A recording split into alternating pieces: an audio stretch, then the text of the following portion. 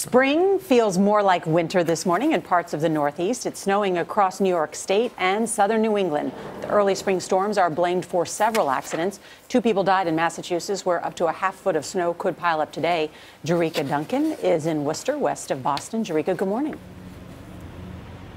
Good morning. Here in Worcester, people have been digging out all weekend. I mean, look at that. There's a snow plow behind me, and parts of Massachusetts received up to 8 inches of snow yesterday. And while you ask people around here, has it been a mild winter in the Northeast? They say yes. But you can just take a look at this background and see that winter is not going out quietly.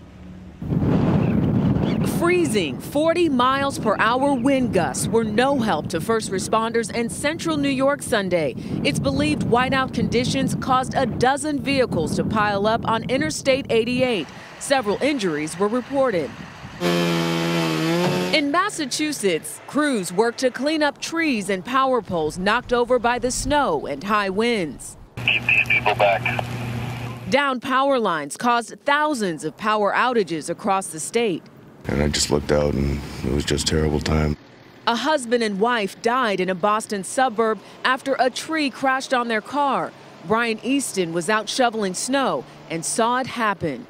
The car came along and just perfectly, the tree fell right on the roof, and it took about 8 feet for it to stop. The tree just bounced right off it.